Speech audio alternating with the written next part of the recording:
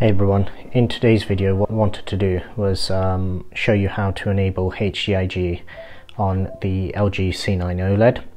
So first thing what we'll do is I've got the PlayStation booted up here and we'll just have a look at what settings we've got right now. So at the moment it's in HDR mode, so it's just game user, and if we come down to expert controls there's nothing for dynamic tone mapping showing. So you've got your dynamic contrast and everything else, but nothing for dynamic tone mapping. Dynamic tone mapping is what we need. That's where the option for HGiG is actually located on the C9 OLED. So what you need to do is, in order to get into that, you need to actually have a game running whilst trying to set this up. So FIFA 20 is one of the ones that is a HDR title. Obviously this should work with any HDR title out there, but what I'll do is I'll switch to The Last of Us, just because it will give us a, obviously with FIFA it's pretty much a green screen for the most part. It's mainly just the grass and everything, so it's not as easy to actually show the difference, whereas with The Last of Us it should be a bit easier to actually show the difference it actually makes between switching HGiG on or off and also having dynamic tone mapping just on, off, or on HGiG. So what we'll do is we'll come into this, and what we're looking for is in the top right hand corner, we're looking for this splash screen, and then for it to switch to HDR. So in the top right hand corner of the screen we should see the little HDR logo pop up just around there once this comes back. There we go. So we know this is a HDR title, so we know that we can actually go into the menus and make those changes in the settings now. So once it boots up, and what I'll do is I'll try and set the ISO so then it's giving you an indication of what I'm seeing on screen. It's not going to be perfect because obviously the iPhone's camera isn't going to be able to replicate what I'm seeing by eye.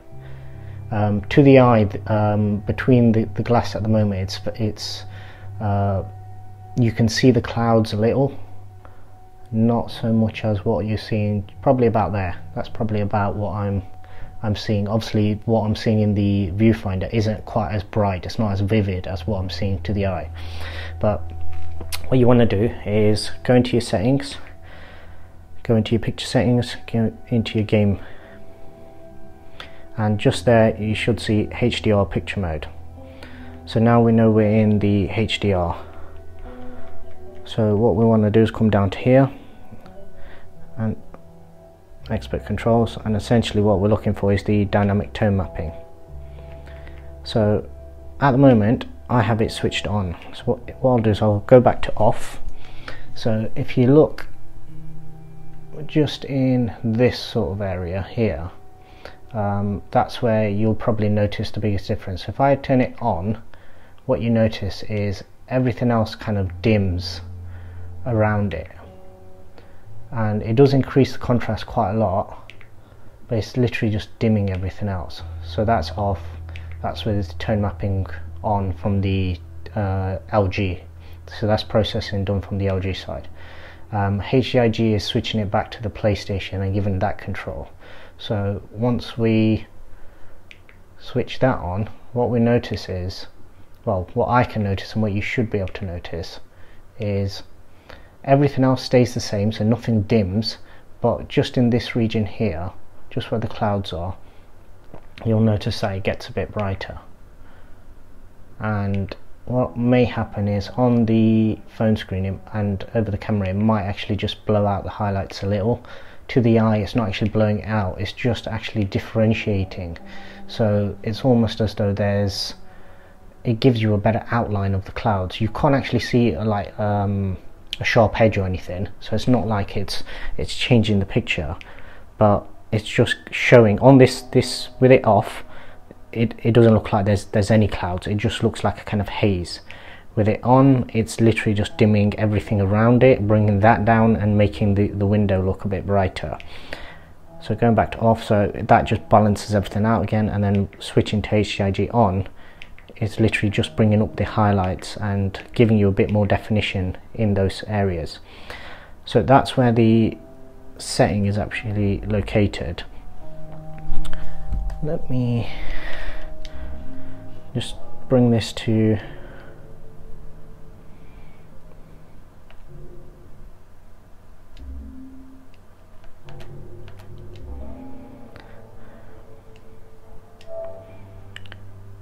I can't remember where we last left off, but what we'll do is we'll carry on, and if I can get to a screen where,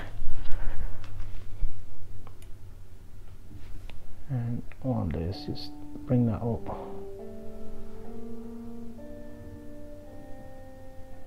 Right, so we're back in gameplay now. I can't actually get it to look the way I see it on screen. What I might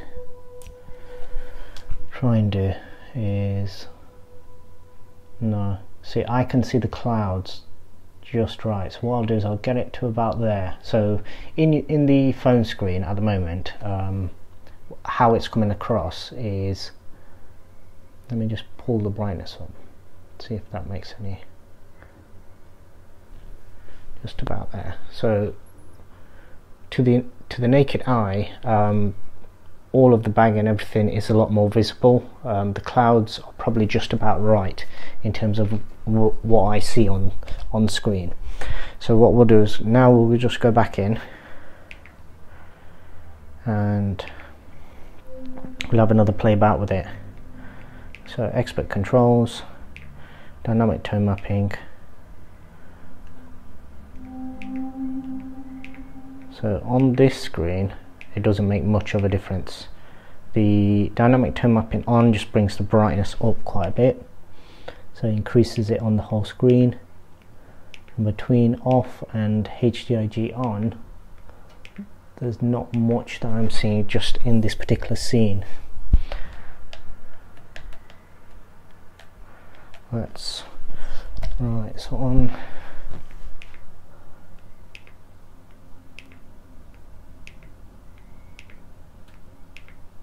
okay, yes, so that makes a big difference. So just in this region here,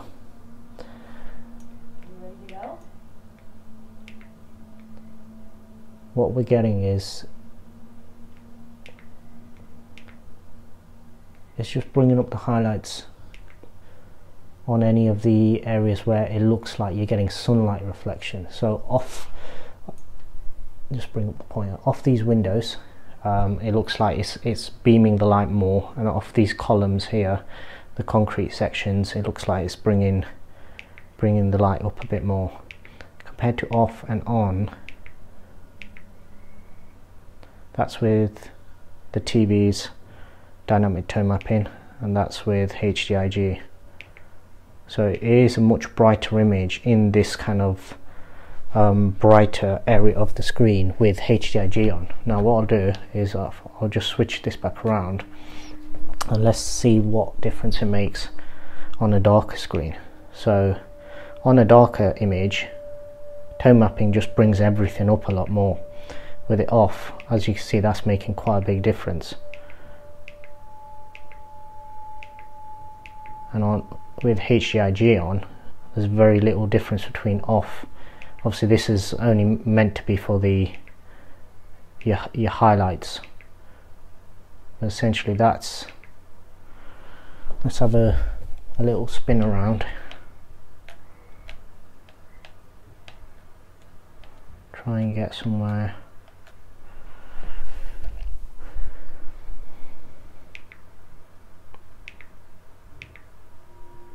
So it seems a very different image in terms of what the tone mapping does. So with your tone mapping, it's bringing, anytime you've got highlights all around you, it's bringing everything down, and when you're going into the shadows, it's bringing everything back up again. With HGiG on, it's kind of just balancing everything out slightly differently, almost similar to how it's with tone mapping off, but what it's doing is on your highlights, it's just bringing them up a touch more. So that's off, as you can see in the clouds, just in this section here. And what I'll do is I'll just bring that down, so that just there is probably about what I'm seeing on screen. So when you switch it on, it just pops the actual highlights of the clouds a touch more. With HDR on, obviously that's going to flatten this and it'll bring everything down. Sorry, with tone mapping on. So obviously this is, you can kind of decide for yourself whether you want it with HGiG on, which from what I've been told now is more to what the developer's intent would have been, similar to filmmaker mode on the new LG C10s or CXs, whereas tone mapping is obviously there to try and give you a more balanced image overall. Let's see how it affects characters. So that's off, on, and HGiG.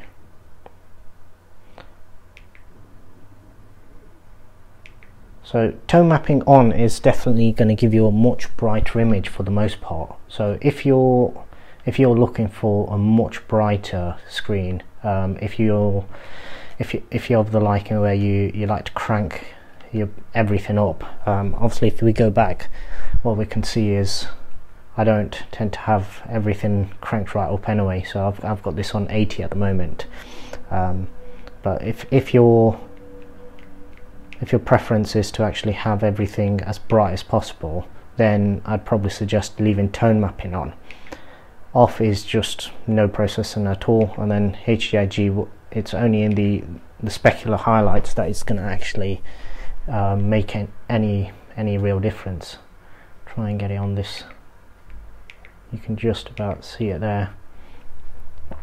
Just on all of these, the left hand side of all these columns, basically where the direction of where the sun's coming from is probably tracing the actual sunlight a bit better in comparison to just having tone mapping on. See, on this it's almost like a haze, so there's no real direction of light, whereas if anything this is probably giving you a better direction of where the light's coming from. And if you just look at that window there in particular, with it off and then on, it's flattening everything around it, so it's almost darkening the surrounding areas, whereas with HGiG on, that window seems to pop a lot more, but it's also bringing up everything around it as well, which is probably more realistic in terms of how light would cast a shadow, or spread the light rays, in comparison to what this is doing, where it's a more pleasing picture, but it's probably not very realistic in terms of how this is done. I mean,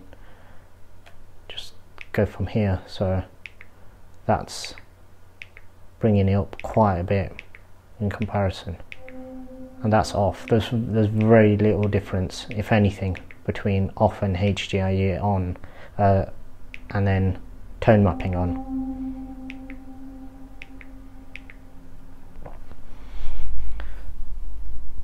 Let's have a little runabout.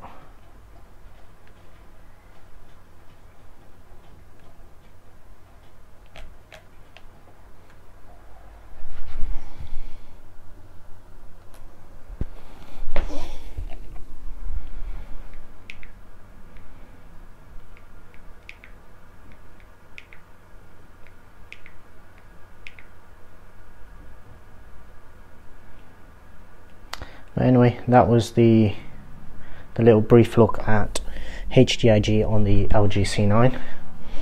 As always, please consider liking this video. Please hit the share button, subscribe, and hit the bell icon to be notified. I have a lot of videos coming up, so obviously to stay up to date with those, just hit the bell icon, and also if you could share on your social medias as well. Thank you.